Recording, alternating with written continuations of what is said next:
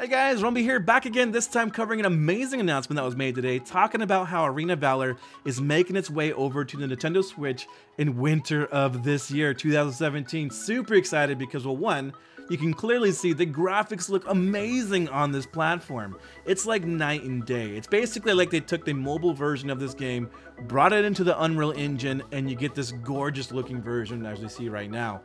I cannot express with any other words how beautiful this game looks on this platform.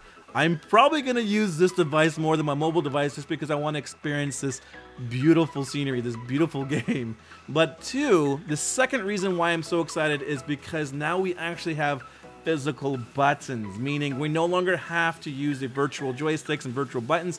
We now have physical buttons to actually feel what we're doing. And what that means is we can play this game on the big screen without any kind of issue. So before, yeah, we can do that on our mobile device. We can mirror our device on our TV, use the virtual buttons, but it feels a little bit weird because you don't know what you're doing unless you're looking at your phone. So that defeats the purpose of the big screen, right? Well, now we have physical buttons, so we can play it as if we play console games on the actual TV. And it's going to be amazing to be able to play this on my 70-inch TV because it's going to look so beautiful. I want to be kicking ass on a 70-inch TV. Whew. Or getting my ass kicked, I don't know.